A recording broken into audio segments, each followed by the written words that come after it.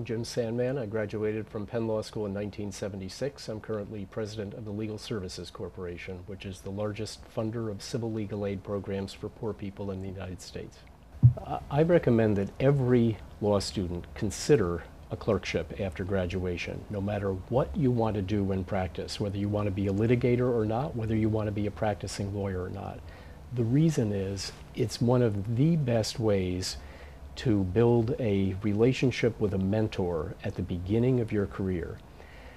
The judge-clerk relationship is a very close working relationship. It really doesn't have any analog in the law firm setting. You're not going to be working with a single person close up for your first year as a lawyer, and particularly not one who's likely to have had the experience and the perspective of a judge.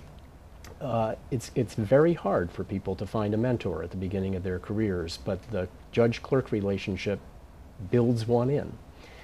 If you talk to most people who've clerked, the vast majority of them rave about the experience, and it's because of that. It's because of the personal relationship and the professional relationship that they developed with an experienced lawyer, a judge. That was definitely my experience. Now, the judge I clerked for was exceptional in the way that he worked with his clerks. He treated us as valued professional colleagues, even though we were fresh out of law school.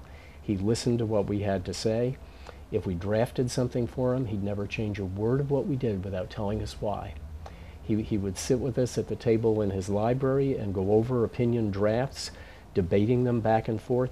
He didn't need to do that to do his job. That was for us, so that we could learn and come away from the experience better.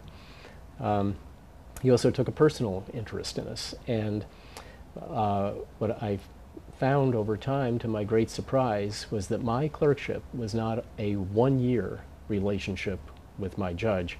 It turned out to be a 30-year relationship. My judge lived to be 96, and until the day he died, he was my counselor, my confidant, my sounding board, and my friend. And I would recommend that to anyone who could find any experience like that.